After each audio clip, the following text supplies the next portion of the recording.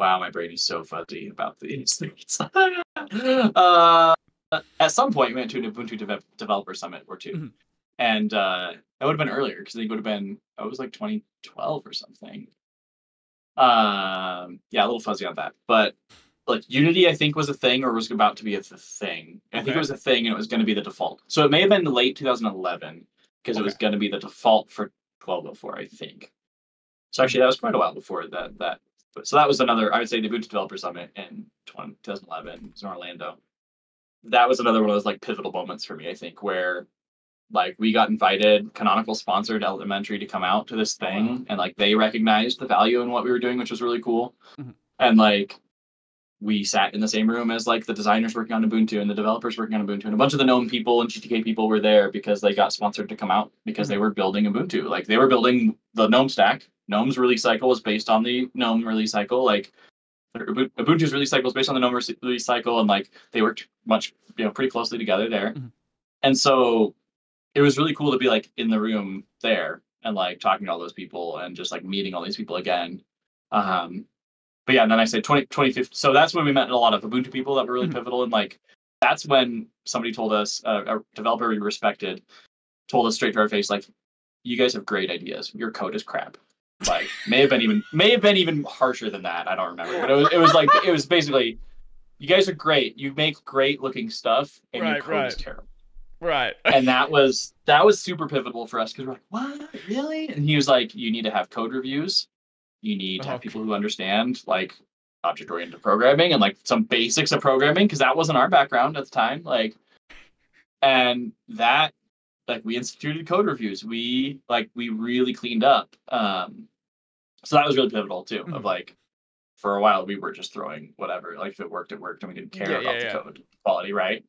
And like, there's something nice about that. Like, you can experiment and do whatever, but like at some point, like, you have to, grow up a bit. So that was pivotal. And then 2015, meeting a bunch of the GNOME and GTK people and Flatpak people now, that was really pivotal. And like, then I think the next pivotal thing was the first GWADEC conference I went to. So in person, I went to oh gosh, when was this?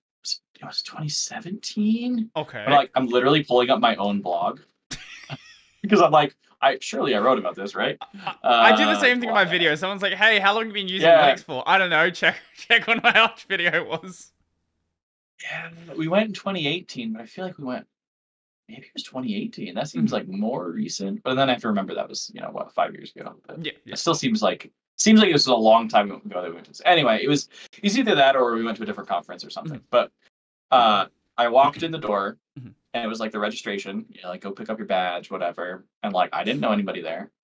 I think I was there before anybody else from elementary was there. So I was kind of like a little nervous. And Matthias, who I believe I saw in 2015 at the GTK Hackfest, he walked up to me and he goes, "Hey, how are you doing? How's elementary going? How are you liking the latest GTK 3 stuff that we've been working on? Like, is that working better for you? Is Granite adapting to some of this stuff?" Like, super knowledgeable about what we were doing, like knew who I was, super inviting, immediately started a conversation with me and was extremely friendly.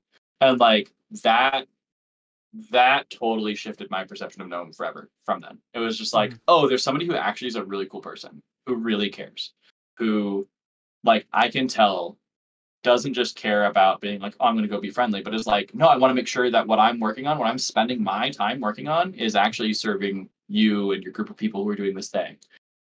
And that, like I literally just got goosebumps again. Like, that totally shifted my whole perception of GNOME. And it was literally day one of me being at a GNOME event, and it was like, oh, okay. And then that kind of thing kept happening.